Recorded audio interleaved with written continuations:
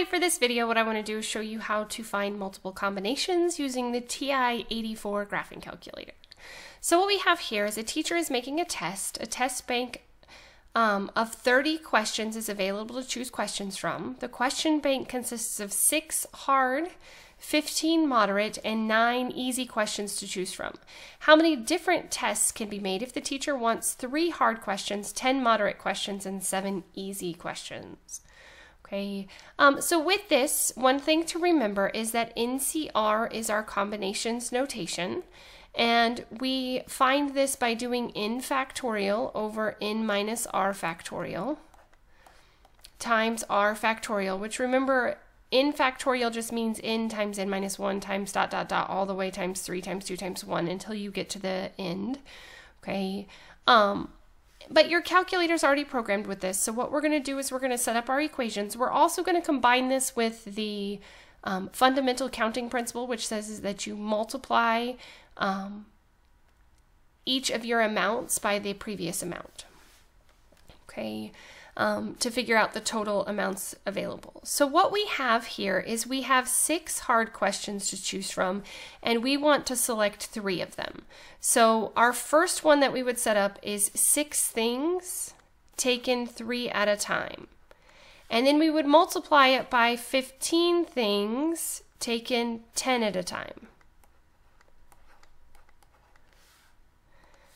And then the last one is we would have 9 easy that we want to choose 7 of.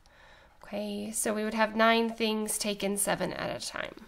So we want to look at the number of arrangements that we can have from this. So instead of having to actually work this all out using the formula, we can just plug this into our calculator. If you need to show work, the way that you would set this up is this would be 6 factorial over 3 factorial, 3 factorial, that's the first part, times the second part, which would be 15 factorial, over 15 minus 10, which is 5 factorial, 10 factorial.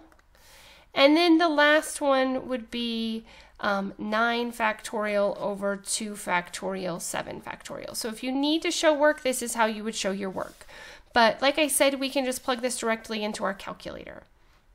So depending upon how yours works, if you hit your NCR button in your calculator and it puts answer NCR, then that means that your calculator, you have to put this leading number first before selecting NCR.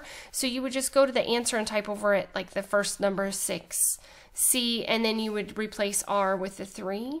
Okay, so for some of your calculators, like I said, you won't know until you go there and you try it. So like this one, I would put 6 NCR 3. So some calculators allow you to enter it this way. Others, when you hit the NCR button, is going to give you a box with the C and then another box, and then you just fill in the box with the numbers like we have here. So depending upon your calculator, you will either get the NCR where you have to put your number first and then NCR and then your the R value second, or you will get a box and you won't know until you actually try it. So for some of you, you do have a shortcut, and for this one it's really nice if you have the shortcut because you can just hit alpha F2 option 8 and it gets there really quickly. So you could go through and hit 6 and then change this to 3, and then you would just do times alpha F2 option 8, 15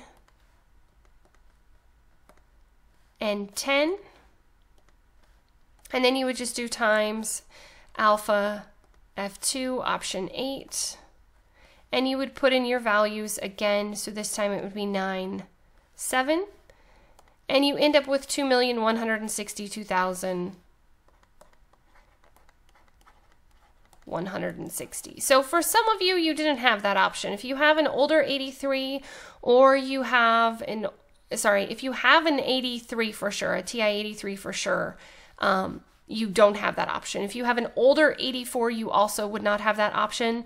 So if the alpha F2 was not available to you, what you can do is you can go to math and probability and choose option 3, and then you would type it in. So I would do the 6 times 3 times, and then again you would have to do the math probability, option 3, and then put in the 15 and the 10.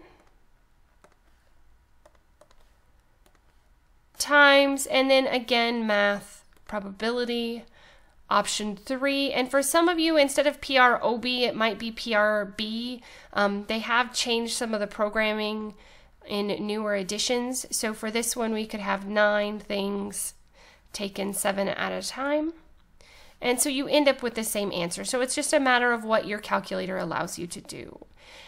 As always, thanks for watching. If you have any questions, please let me know. If there are additional topics you need me to cover, please let me know that as well.